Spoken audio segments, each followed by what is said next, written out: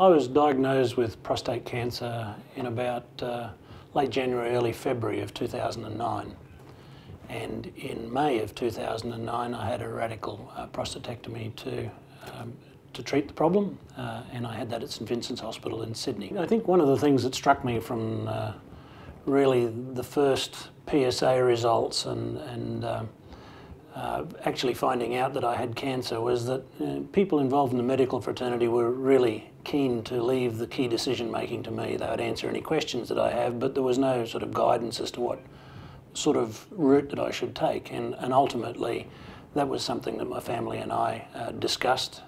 As I said, almost from the time that I had it, my view was that I'd be having an operation to try and get rid of it. There were a number of downsides to the operation pointed out to me. They could be things like incontinence, sexual function, and really in weighing all of those things up, I decided that the risk there was worth taking it, because ultimately if the cancer spread over time, then those things were going to affect me anyway.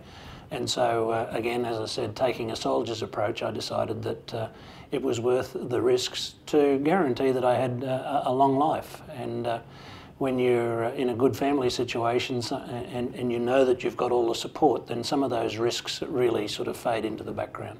Post-operatively, a lot of people who are either suffering or think they might have prostate cancer want to know, did I suffer any of the side effects? And the reality of it is no, I didn't. I was incontinent for a very few weeks. That improved over time, and I lead a full and active life now, and it's as though it never happened to me.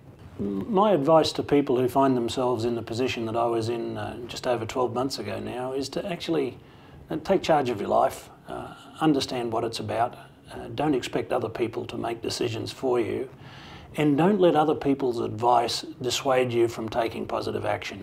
I think one of the most dangerous terms that I hear far too frequently from the medical fraternity is that more men die with prostate cancer than die of it.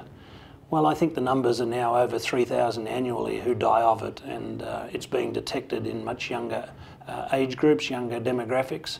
And so my advice to you is take positive action. Consider what it's about, consider the length of life that you still have in front of you, and understand that if you don't treat it, then your quality of life in latter years is going to be affected anyway.